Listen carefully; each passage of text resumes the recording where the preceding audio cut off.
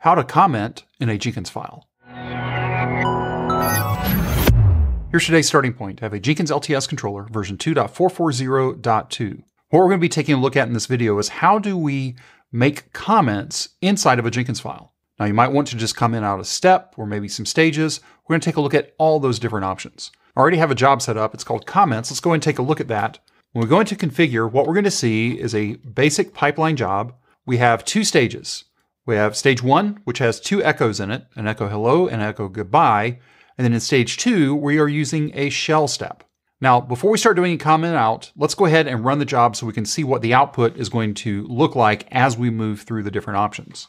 So if we take a look at the output of build 1, we see our hello, our goodbye, and on the agent that we're connecting to, which in this case is agent 1, we have PHP installed, and we can see that it's version 8.3.4. So keep all of these things in mind. So we have a hello, a goodbye, and a version of PHP. So let's go ahead and go back into our job, and let's reconfigure it. The first way that we can go ahead and comment out parts of our Jenkins file is just by using 2 forward slashes. So let's go ahead and comment out hello.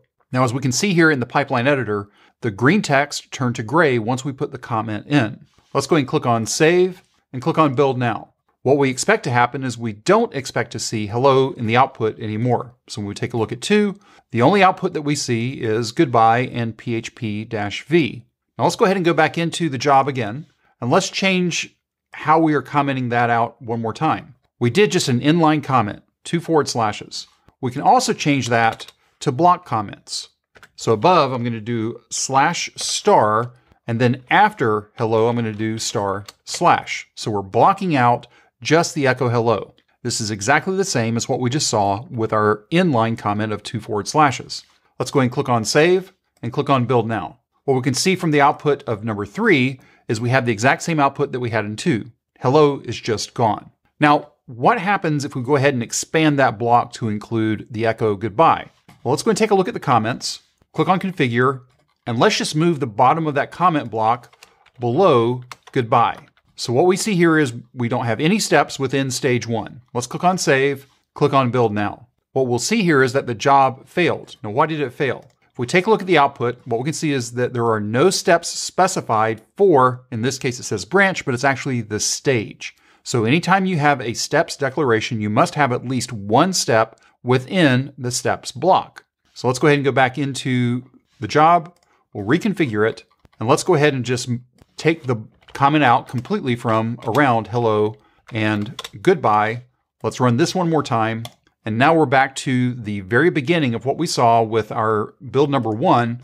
We have our hello, goodbye, and now the PHP version. Now, how do we comment out when we're inside of SH, BAT, or PowerShell? Now, if you think about it, the way that we should comment that out is how we would typically comment out if we were in one of those shells. So in this case, I am using the SH step. So think of it like bash. So how would you comment something out in bash? Well, you would use a hash sign. So I'm going to go ahead and comment out within the SH block. I'm just going to use hash. So the call for PHP-V is now commented out. Now, unlike what we saw in stage 1, where we had the comments around the 2 echo statements, notice we still have an SH step within the stage 2 block. All we're doing is commenting out inside of the SH step. So let's go ahead and click on save and click on build now. And what we'll see from output 6 is we see our hello and goodbye. But once we get down into stage 2, we still see the output for our SH step. We can still see the SH step is still there. But notice there's no output from PHP-V because we've commented out that call to PHP-V. If you have any questions or comments, you can reach out to us on X @CloudBees. If this video was helpful to you, give us a thumbs up. And if you haven't subscribed to CloudBees TV yet, why not? Take a moment, click on that subscribe button, and then ring that bell, and you'll be notified anytime there's new content available on CloudBees TV. Thanks for watching, and we will see you in the next video.